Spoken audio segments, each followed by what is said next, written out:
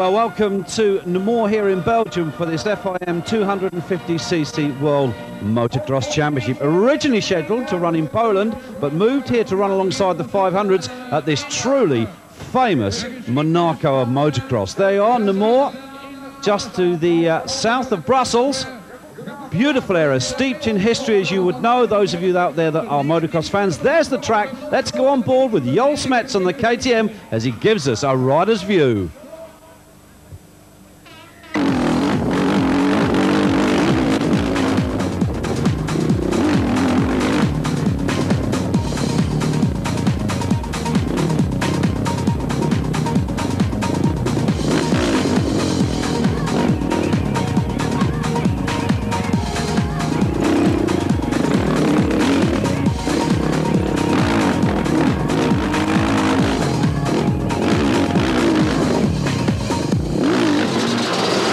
Certainly awesome it is, but qualifying, of course, is what it's all about. The top 30 riders have to go against the clock to get a place on the grid. For Claudio Frederici, things were looking very good at this stage. Yeah, it's good. But it's difficult for me in this track. No, for all riders, because this first time race 250. But it's very nice, the circuit, because it's different in other circuits. The time of 2:51.55, he finished in 5th place. But for Josh Coppins on the Corona Suzuki, had he been here before? No, I've never ridden here before, but it's a track that I've dreamed of riding on. You know, all the legends have ridden on this track, and it's just a track that I dream of riding on. I finished 3rd overall at a GP, I finished 2nd overall, so there's only one place to come, and maybe it won't be this weekend, but I'm for sure trying the hardest, and the team's right behind me, so I'm hoping it'll come soon. So 4th place for Coppins then with a time of 2:51. It was good, but for Bolle, things weren't looking as rosy as normal.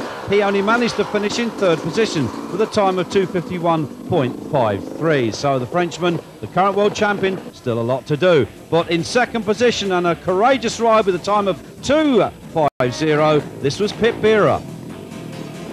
I walked the track yesterday, first time in my life, and I was really motivated to do good on this track. I think that's a kind of a perfect track for me, and first and second practice was already difficult to make that speed what the Maria sets every practice, but now in qualifying I'm only half a second off in second.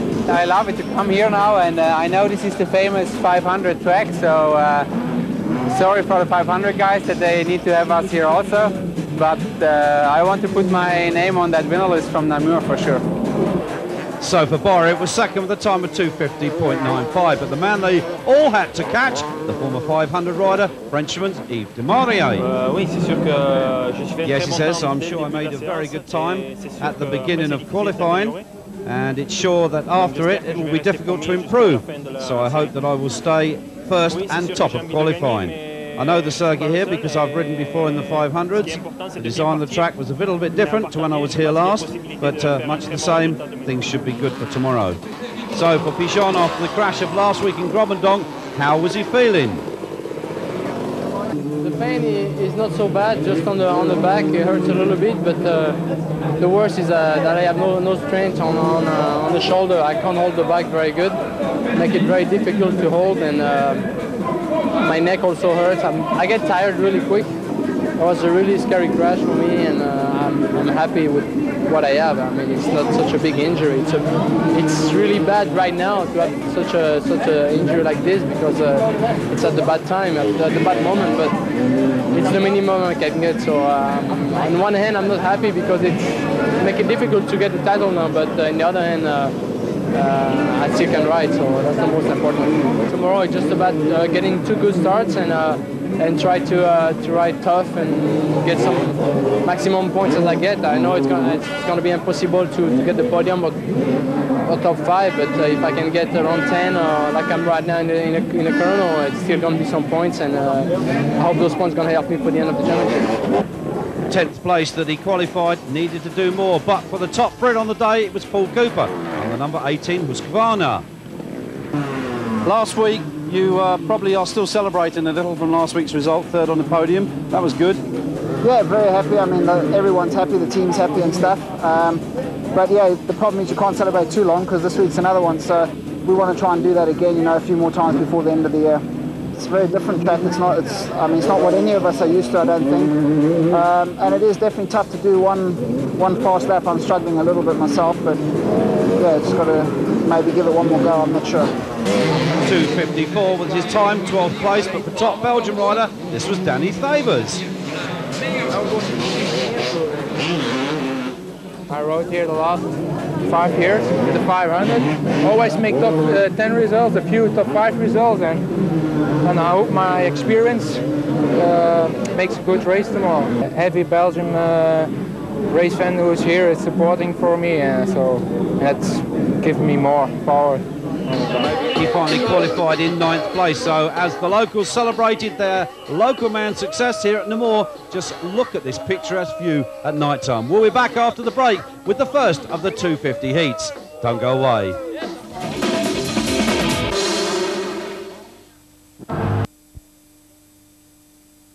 Here we are at Namur then, and what a Grand Prix this is. The 250s have never been here before. It's normally a 500 circuit, and as you can see, the fans have flocked to this historic motocross circuit. Sited here on the citadel of Namur. And what an atmosphere. The Brits were here, of course, to cheer on Gordon Crockard, and the rest of the Brit lads, I'm sure they are some Pit Byra fans. Yoels Mets, of course, we've got a 500 round of the Grand Prix here as well. And maybe next year we'll have a triple head here. Now that's what to do with an air horn. Blow yourself up. I call that an inflated ego. So, as the fans settle down, and there were many, many thousands of them here at this superb, historic circuit of Namur, waiting for the first race to come onto the line, the riders lined up. There's the starting list. Demaria then with Borja, Bolle, Coppins, Frederici, Kovalan and Mikhail Maschio, the second of the Kawasaki Winfield runners, in 7th place. So we look forward now to Kadlacek in 8th. Then it was Danny Thavers, the local Belgian man. Mikhail Pigeon only managed in 10th. Vevalenum, Cooper Bellametti and Serge Gudetti in 14th. Then it was Zani and Crockard only managed in 16th place. Ivan, and a great result for Mark Huckelbridge there in 18th. Ilias and Carlson and Stuart Flockard 21st. Romans, Dorsch, Sepelak, Paget, Atkins, Gronruns and Midali. Sebastian Midali there in 28th with Daniil and Blistard, the Spaniards there in the final 30th place. So there is young Mark Huckelbridge on the MJ Church Kawasaki, and it's great to see this guy doing so well. Things are just going better and better, Grand Prix after Grand Prix, for the lad from Marshfield in Wiltshire in England. So here we go, the 250 Heat 1 about to kick off. The gate has dropped. Here to go, who's going to make that all-important hole shot? Looking good at the moment. Everybody safely through that first set of turns. We'll wait to see. I think it's Crockard. The Irishman, once again, despite qualifying in 16th, has done the deed, has got the bike off the gate before anybody else, and I'm sure that's Crockard. It is. That looks like Bellametti back in 2nd place. We're looking for Bolle. He's amongst that group, but not a good start for him. But yes, indeed, the man from Northern Ireland, the winner last week of the overall Grand Prix in Grobendonk, has taken the home shot. Demaria down there in about 5th place at the moment. As the rest of the field goes through, it is Gordon Crockard on the CAL that's got the lead here. Bellametti, number 10 there behind him. Then it's Bolle, then Pigeon, then Demaria, then Byra. Frederici was in that group as well, and so was Danny Thavers. There is Huckelbridge going through 42, but Crockard at the moment. Bolle engaged in a furious tussle here with pole sitter 77 on the three-time Yamaha Yves Demaria. 28 years of age now, Demaria from Marseille in France. The Fly, as we best call him in English. So Demaria now, and Byra and Crockard's on the floor. Gordon Crockard has dropped it. Bellametti goes past him. Josh Coppins, number 7, gets alongside him. But at the moment, the tussle is now at the front because Bolle has the lead. Demaria is going through. Demaria, who knows this track so well from riding here last year in the 500 series on that Husqvarna. He knows every rut and every tree, and he's demonstrating his superior knowledge because he's put the world champion Frederic Bollet on the Palmo Honda back to second place. But Byra, second in qualifying. The pit bull is on his way, about to snap at the heels of the Frenchman in front of him. So Demaria it is that has it, but look at Byra on the Winfield Kawasaki. Byra looking for a way through on the inside. Bollet tries to hold him out. It's corner to corner, handlebar to handlebar racing here at Namur. What a fantastic place to come and watch motocross. There's about 30 or 40,000 people that have turned out from all over the world. A lot of Brits, a lot of Belgians, a lot of French, a lot of Germans. Everybody's here, but look at that for a corker of a scrap. So Byra hangs on to it, and there's Pigeon. He's outside the top 10 at the moment. I think about 11th. So that shoulder obviously playing a little bit of a disadvantage to him. He said it was really just a question of staying there. And Bollet's off. Bollet's off. Something, he's either got a problem with the bike. I think he's got it started again. Yeah, Bollet. Now with Pigeon in the situation that he is at the moment with that shoulder, possibly won't be scoring too many good points. Bollet needs to make good of this. Frederici and Crockard's picked it back up again. He's now on the back door of Claudio Frederici. That's Coppins in front of the New Zealander. Remember, Coppins fourth in qualifying. Gordon Crockard 16th. Frederici fifth in qualifying. So Crockard demonstrating once again that you don't have to be quick for one lap. So Demaria leads. Byra now second.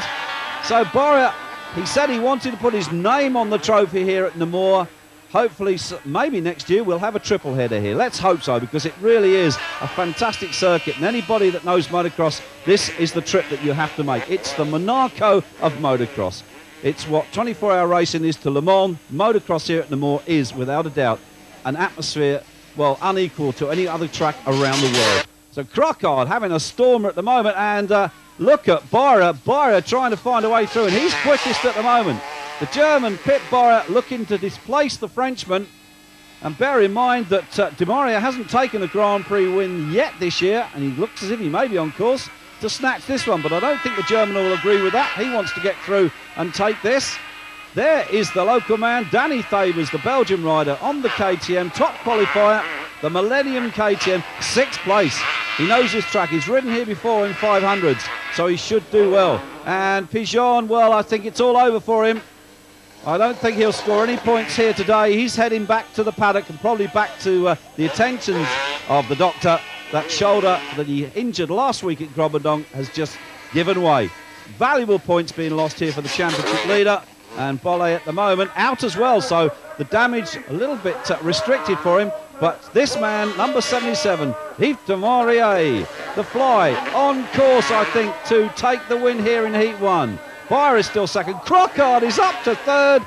Well, you can't keep the Croc star down. Coppins, Frederici, Thabers, Cooper, Kovalainen, Maschio, Kadlacek, Peter Ivan and Mark Hucklebridge, 12th place for the young man. Privateer, as this man is, number 13, riding the CAS Elf Honda. Team manager Harry Ainsworth. Gordon from Northern Ireland. He is basically British, but you would say he was Irish.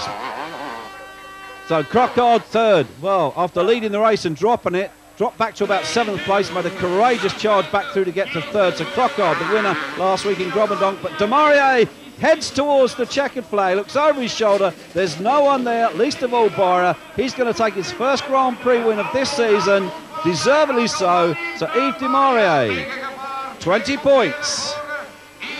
Byra chases him home in second place. Crockard will come home in third.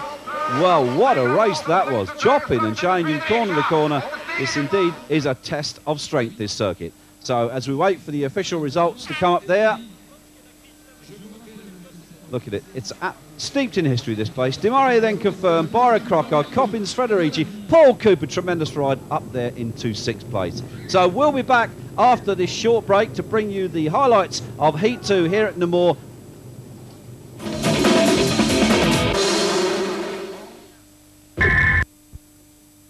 Namur here in Belgium for our second heat from the World 250cc Motocross Championship. La Chalet du Monument. Oh yeah, that's what it's all about. They all flock down here to the cafe on the side of the track. The Brits, every nationality. This place is a legend in motocross, and you can see why. There you are.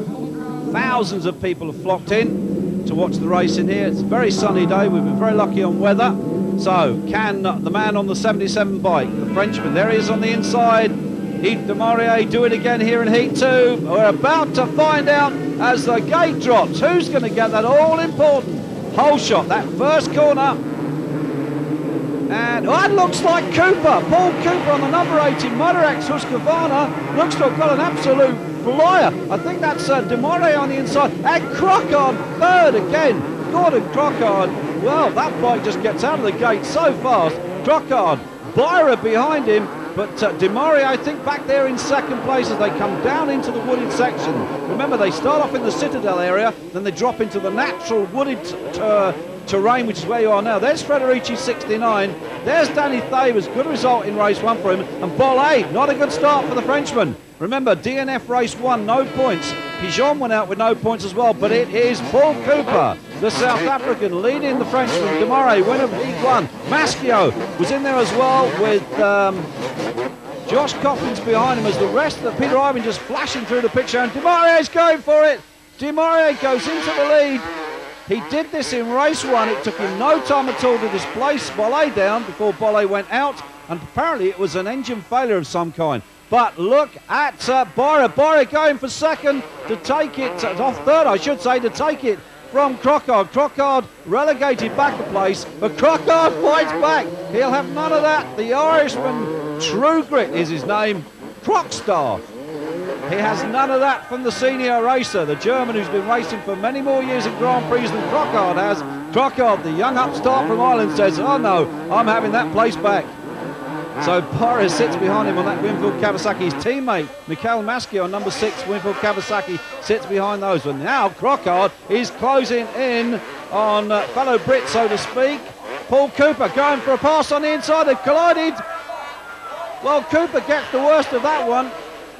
I think you could call that a classical block pass. Crockard used it to full effect. And I think Cooper may have been wiser to shut the throttle there. But no, he piled it on. You see Crockard goes for the inside. Cooper goes from the outside. Crockard has the line going up to the hill. Leaves Cooper absolutely nowhere to go. But, well, for a trip to Mother Earth, basically. So Crockard happy now in that position, I think. He's third. So a good result from this race. Could put him on the podium yet again, as it did last week, but he was on the top step last week at Grobadonk. He won't make the top step this week, that's for sure. Right, but here's Josh Coppins, the New Zealander, with Claudio Frederici on the Yamaha there right behind him, 7th and 6th. So Coppins hangs on to it. Frederici wants to get through. The tenacious young Italian, so we could De Maurier leading. Crockard is second now. Byra is third. Bollé still going. But look at this for a scrap between these two. Frederici, 6th place now. Frederici got, and Frederici looks over his shoulder at Coppins as if to say, okay, I would like to come past you here. Would you move over and give me some space? And no, Josh Coppins just pulls across in front of him. So Frederici ducks the bike in, turns quickly on the axis and just goes through. So here now is Frederici closing on Maschio in 5th place. So Claudio has really got the bit between his teeth. Would like to move up the order at the end of this race, I feel sure. So here he comes, Maschio defending, the number 6 Winfield Kawasaki rider, the Frenchman, still coming back from that early season injury. But Maschio looking for a way to hold off the man behind him, and he hasn't done it because Frederici goes through. So Coppins 7th. Cooper's up into 8th now with Thabers behind him. Cooper making a comeback after that clash with Crockard. And look at Bollé with Byra. Bollé, no points from the first race, needs to score well here if he's to claw back the disadvantage in the series lead against Pigeon, who has retired, hasn't gone into this race at all, and he does. Goes past the German, nice and neatly on the inside. No clash of bikes, so Bollé goes up a place. Byra goes down one. So these two here, another good scrap then, because Danny Thavers has got fellow Belgian number 21 Peter Ivan right behind him. And these the two Belgium lads, the two top Belgium lads in this race. But Cooper is up to second, closed on De Maurier, but it was enough because De Maurier about to come round to take his second win and his first double win of the season.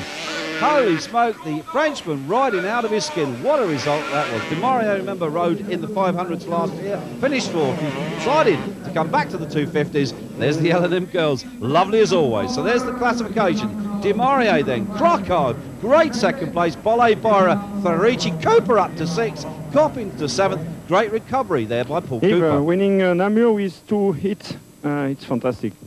Oui, c'est sûr que c'est bien. J'espérais faire un grand résultat aujourd'hui et ben, ça s'est avéré juste. Après les essais d'hier, je me devais de faire un très bon résultat. Et c'est sûr que gagner 2 manches ici, c'est fantastique. Yeah, for sure. Yesterday I did a good result, but the goal was today to do a very, very good race, and for sure winning 2 races here is fantastic. If now you are back in the championship, you are back winning, we can expect good results in the next GPs. Oui, c'est sûr que j'espère beaucoup de cette fin de saison pour essayer d'accrocher au moins la 5e place. Et ça passe par de grands résultats comme aujourd'hui. Et les 3 courses qui restent sont, je pense, favorables pour mon style de pilotage. Et je vais essayer de faire la même chose. Yeah, I'm expecting a top 5 results in the championship, so we have 3 more races to go. And all these tracks are good for me, so I hope I can have other victories this year. Thank you, Yves. Thank you. So a rejuvenated Yves Demarier here, taking the overall result from Gordon Crocard, 2nd there, Byra, Federici, Coppins and Cooper, 6th. Danny Thabers, the local rider, finishing up 7th place overall with 17 points. Bolle then back in 8th, then Peter Ivan, Maschio, Kovalainen, Vevelanum, Eliasson and Kadlacek, the Czech rider, 6 points, 14th place. He's jogging along quite nicely, that lad. Certainly one to be reckoned with for next year. So look at the pictures here. Isn't this a gorgeous setting? You don't have to come to the Moor just to see motocross. You can come here to look round as a tourist. Great. Pigeon then, 337 points. Bolle behind him now, 333. It's so close. Byra, Josh Coppins, Federici, Crocard and Demarier now 7th with 210. We've got another 3 rounds left to go in the championship. The next one, of course, is in Luxembourg. It's a triple header next week, so maybe Bolle can take the lead in the series. So then we've got Paul Cooper down in 8th, then it's Maschio, Peter Ivan, Danny Thabers 11th, Bellametti, Colin Dugmore and Marco Kovalainen, 14th place for the Finn with just 65 points, but still doing very well nevertheless.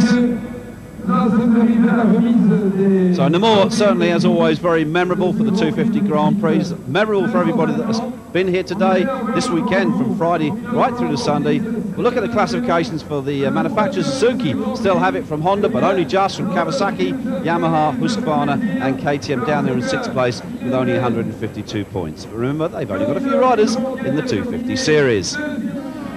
So as Yves Demarier shakes the hand of Gordon Crocard and the German Pit Vera, those are your top 3. Demarier then, Crocard, a great 2nd overall from Pit Vera, the German, in 3rd. You couldn't ask for anything better here in Namur in Belgium. It's an experience that you must enjoy, and let's hope we can come back next year to enjoy it once again. So as we leave you with the French national anthem from here in Namur, we look forward to seeing you next week in Luxembourg for more great motocross racing.